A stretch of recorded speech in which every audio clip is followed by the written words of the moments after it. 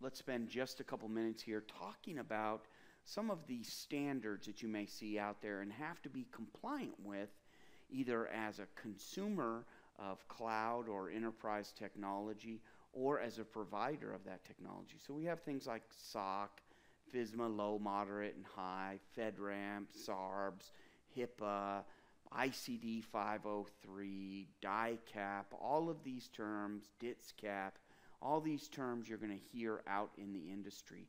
Many of them have their genealogy dating back to the FISMA Act of 2002. So many of them spawn from that era.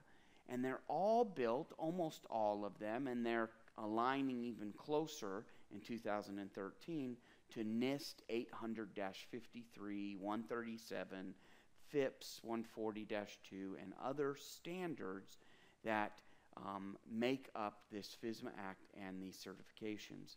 And so you have DoD 8500, of course, ICD 503, and agency-focused security controls as well. But you put all of these controls together, these NIST controls, then you add on the specific for the agency, DoD, ICD, or other types. Higher education may have some specific focus on their controls, and that's how you get an authority to operate, or an ATO. So all of these standards that you hear floating out there, many of them are founded in the FISMA Act.